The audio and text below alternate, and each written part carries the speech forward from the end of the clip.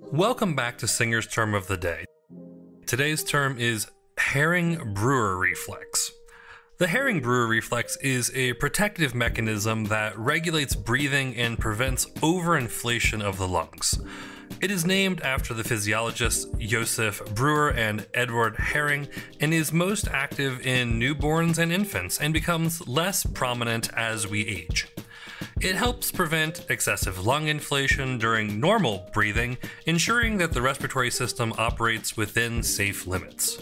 The reflex is primarily triggered by stretch receptors called pulmonary stretch receptors, PSRs, located in the smooth muscles of the airways and the bronchioles.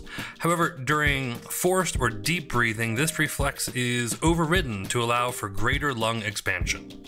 Come back tomorrow for another Singer's Term of the Day.